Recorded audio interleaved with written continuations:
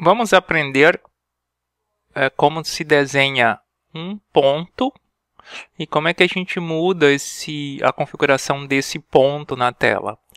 Esses comandos vão ser muito úteis, particularmente durante a disciplina de desenho técnico e particularmente quando a gente precisar fazer transposição de pontos nas vistas auxiliares primárias e secundárias.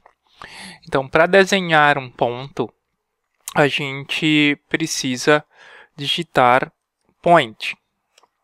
E aí ele vai perguntar para especificar um determinado ponto. Eu vou clicar exatamente aqui. Você está percebendo que não dá para enxergar, tem algo muito sutil aqui, parece até um pixel queimado na minha área de trabalho. Às vezes a gente tem tanta coisa no desenho que acaba nem enxergando esse pontinho.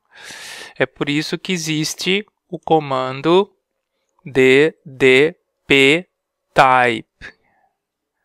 O DDPTYPE, DDPTYPE, quando a gente entra, ele mostra os estilos de ponto. Então, eu vou querer esse ponto aqui, por exemplo. Eu vou clicar OK. E você percebe, então, o quê? Que o meu ponto ele mudou. Então, fica mais fácil de eu determinar onde é que estão esses pontos, né? Fica bem mais fácil de eu determinar.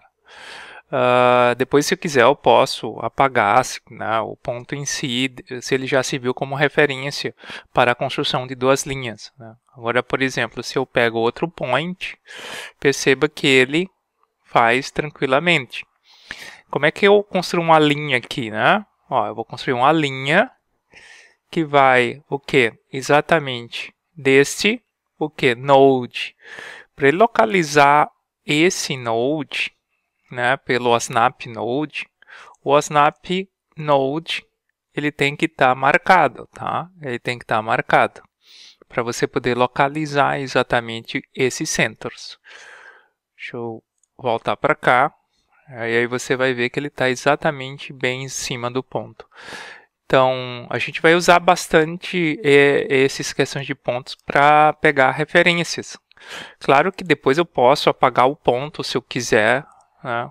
Que a linha vai estar marcada sem problema nenhum.